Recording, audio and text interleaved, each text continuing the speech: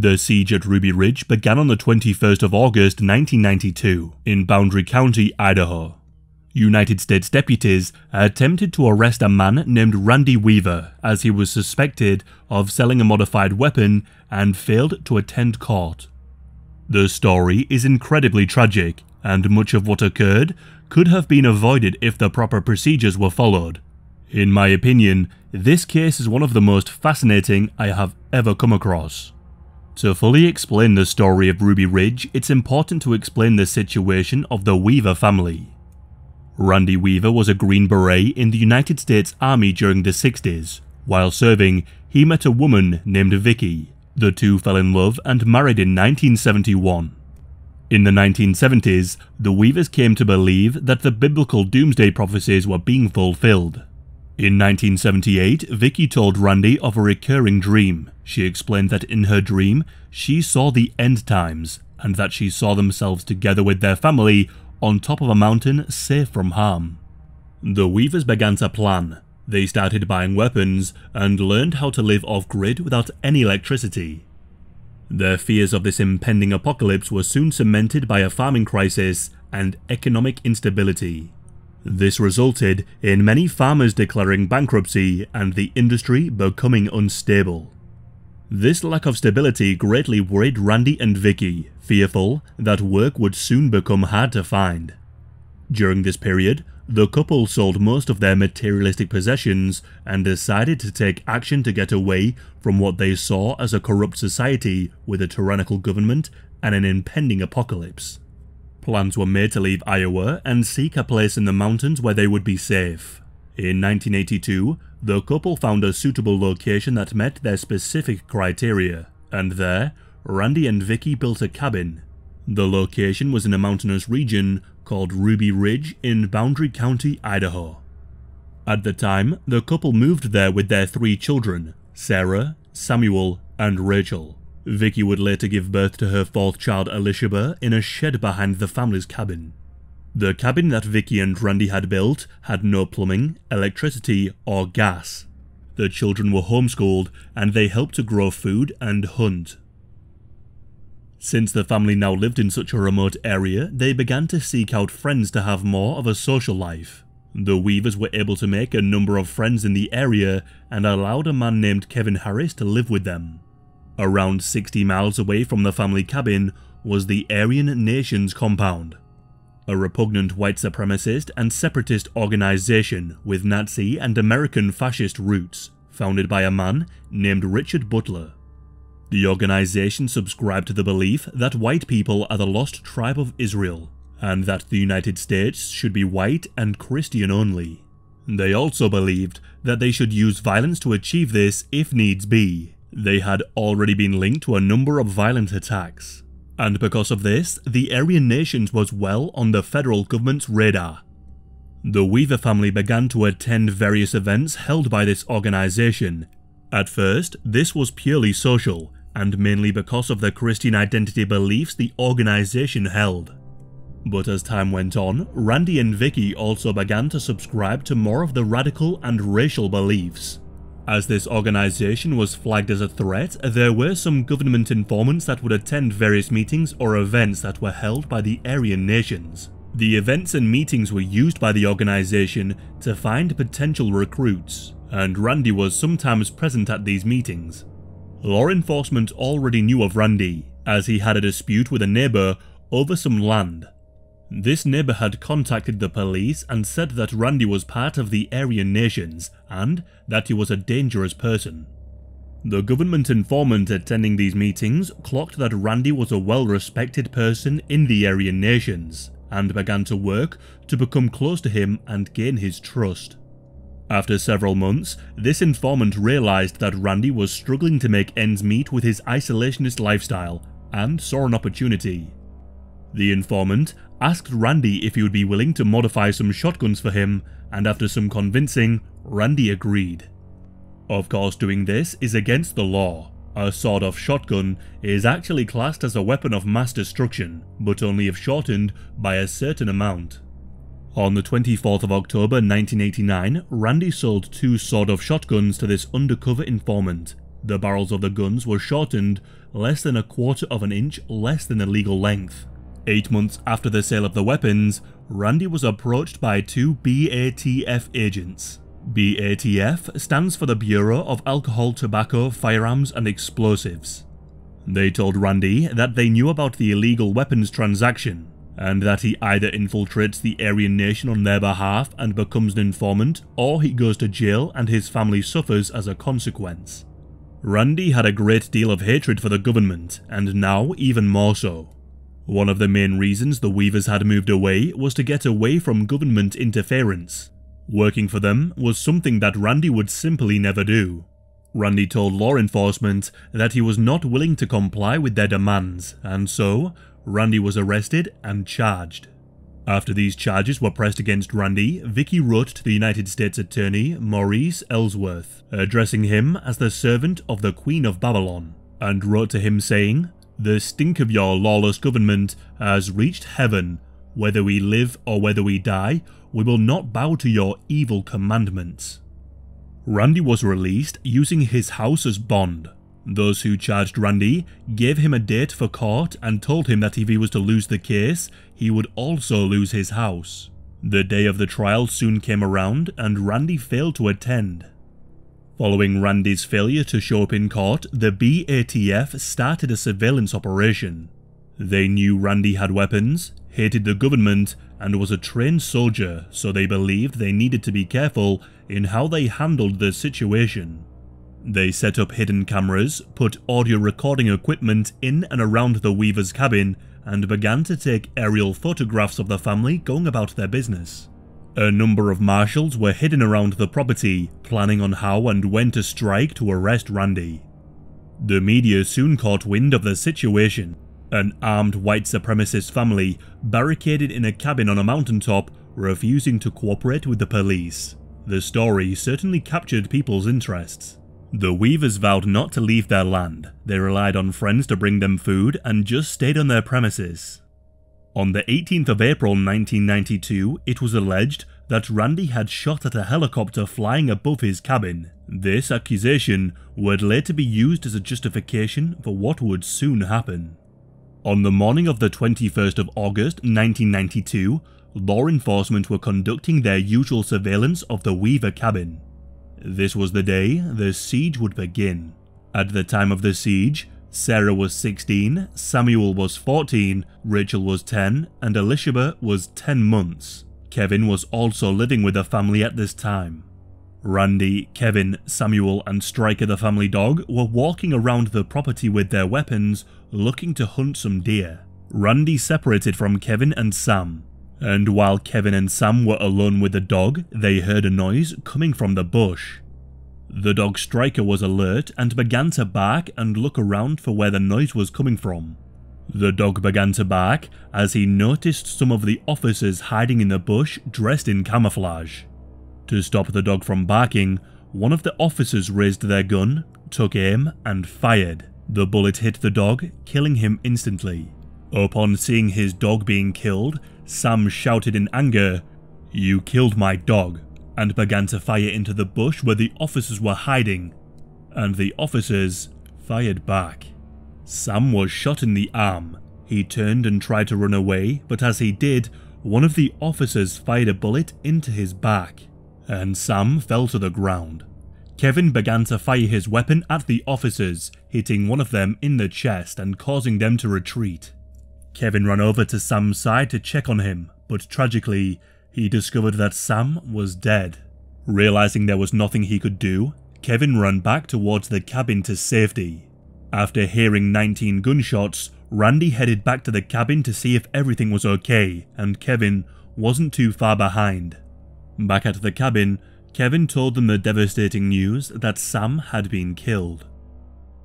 The officer that was shot by Kevin was named William Deegan, and William would later die from his injuries. The officers retreated and contacted their superiors. They told them that the situation had dramatically escalated and that reinforcements were needed as soon as possible. They explained that the Weavers had opened fire upon them and claimed the life of William Deegan. The officers would tell a different story than what the Weavers would. They claimed that they encountered Kevin and Sam, and that the two of them opened fire on the officers when they identified themselves as law enforcement. It wasn't long before the media heard about what happened at Ruby Ridge, and the deaths of Sam and William created a media frenzy, but the standoff was far from over. The Weavers went down to retrieve Sam's body and brought him back up to the shed. Due to an officer being killed, the FBI became involved. The FBI were told that the Weavers had been given a chance to surrender and that they had not accepted. So they were instructed to fire upon any adult holding a weapon if the shot would not cause harm to a child. Permission to use deadly force was granted. They were told that they could and should use lethal force. Helicopters, tanks, armoured vehicles, and hundreds of servicemen and women were sent to surround the Weavers' cabin, and snipers were stationed all around. The following morning, Randy, Sarah and Kevin got ready to go down and sit with Sam's body in the shed and pray with him. They grabbed their guns and made their way to the shed. As they began to walk down, the snipers opened fire. Randy was shot in his right shoulder. The three of them quickly ran back towards their cabin to safety. Vicky was back at the cabin and heard the gunshot. She ran to the door with her 10-month baby in her arms. She saw the three of them running towards the cabin and held the door open for them as they made their way back inside. Sarah helped her father Randy get back inside, followed by Kevin. And then, another gunshot. Sarah felt something splat all across her face, and then saw her mother drop to the ground still holding onto her 10-month-old child. Vicky had been shot in the face. What Sarah felt splat across her face was indeed her own mother's blood. The bullet had passed through Vicky's face, killing her instantly, and had also hit Kevin in the chest. They were able to duck down and drag Vicky back into the cabin and put her body in the kitchen. Kevin was in an immense amount of pain, and his wound needed urgent medical attention. As the days went by, journalists and reporters flocked to the area of Ruby Ridge, along with furious citizens who had heard that 14-year-old Sam had been killed by the police. They did not yet know that Vicky had also been killed. A blockade was created to stop the angry civilians getting too close. People from all across the country came to protest against the police and in support of the Weavers. But the Aryan nations also wanted to capitalize on the situation. They saw this as an opportunity to get more recruits and publicity, and they too came to protest.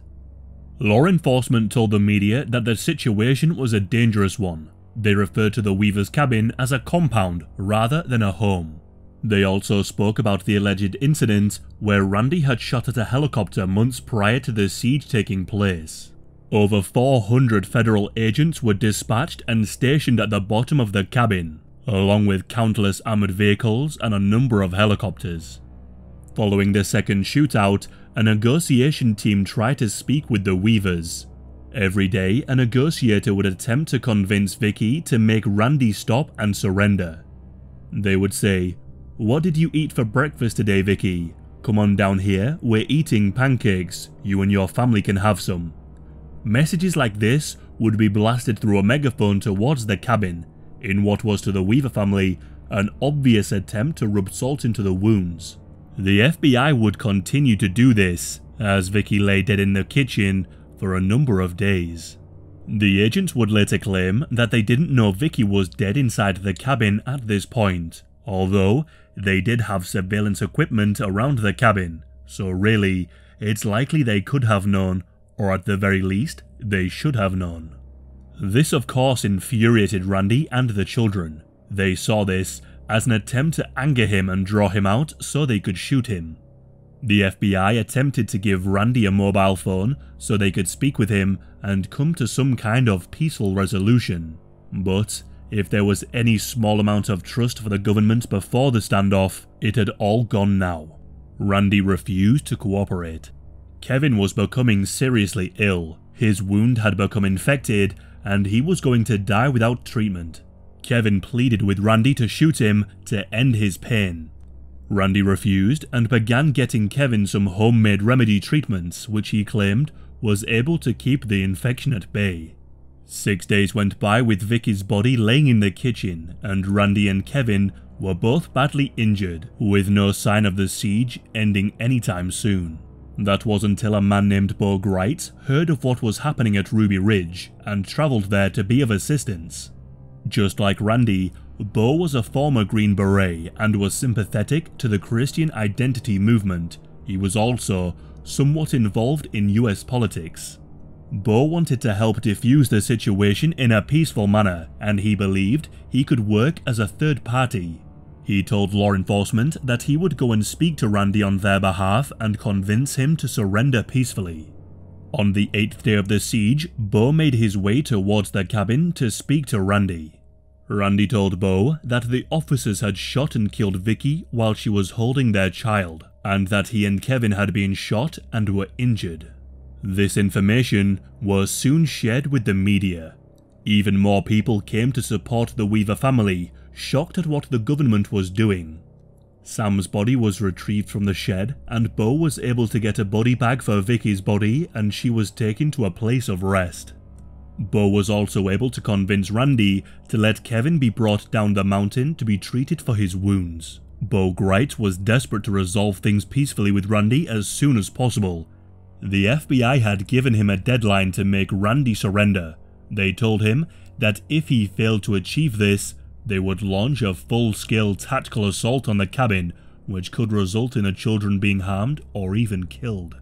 After 3 days, Bo was able to get Randy to come off the mountain after assuring he would get a fair trial. On the 11th day of the siege, Randy surrendered to the federal government. He told his kids to pack their things and that they would all leave the cabin with Bo. When the family got down to the meadow at the bottom, Randy was allowed to give his children a kiss goodbye, and they were sent away to live with their grandparents while Randy was taken to jail. Randy and Kevin were charged, and their trial would soon begin in April of 1993. A defense attorney named Jerry Spence was willing to take on the case for Randy free of charge. The defense aimed at discrediting government evidence and witnesses, and on the 8th of July, the jury had reached their verdict. Randy was acquitted of all charges except the failure to appear in court. It was decided Randy had committed no crime during the siege. He was sentenced to 18 months to 2 years in prison for failure to appear in court and fined $10,000. Kevin Harris was acquitted of all charges, including the death of William Deegan. Randy had already served 14 months by the time the trial ended and was released in December of 1993.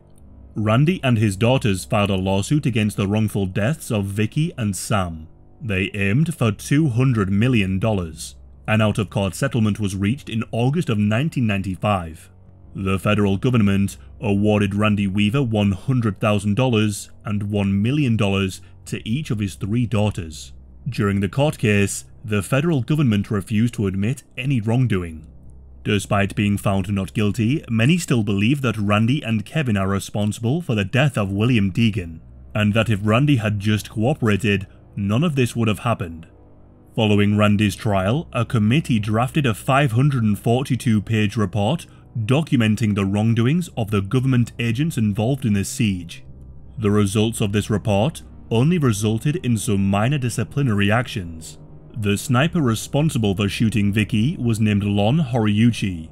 Lon was charged with involuntary manslaughter, although for no reason, these charges were dropped and no further action was taken against him. The FBI and the US Marshals were also accused of destroying evidence. In the years following the siege, Randy moved to a location 100 miles away from Ruby Ridge. The Weavers still owned the property. Randy stays close to his daughters, and he went on to write a book, The Federal Siege at Ruby Ridge, in Our Own Words. The book was co-written with his daughter Sarah. A movie was also created based on the events. For Sarah, she greatly struggled with what happened to her mother and brother. She was diagnosed with PTSD and depression, but has since stated that she has found Jesus and forgives those who killed Sam and Vicky. She has since also disavowed her father's beliefs. A couple of things to mention before this video ends. The FBI used the case of Ruby Ridge for their training, highlighting the numerous mistakes that were made and how not to handle a situation of that kind. Also, if you remember earlier, I mentioned that Randy had allegedly shot at a helicopter passing over his cabin. The pilot of this helicopter was asked if this was true, and it wasn't. The pilot confirmed that Randy had never fired at his helicopter, and this was one of the main reasons law enforcement gave for using such force. And on Monday the 24th of August, around 4 days into the standoff, FBI Deputy Assistant Director Danny Colson, who did not know that Vicki Weaver had been killed at the time, wrote a memo which read, "Something to consider. Number 1. Charge against Weaver is BS. Number 2. No one saw Weaver do any shooting. Number 3. Vicki has no charges against her. Number 4. Weaver's defense. He ran down to the hill to see what the dog was barking at. Some guys in camouflage shot his dog, started shooting at him and killed his son. Harris was the one who did the shooting. He is in a pretty strong legal position." End quote. And during the trial of Randy Weaver, it was revealed that he had actually been given the wrong court date.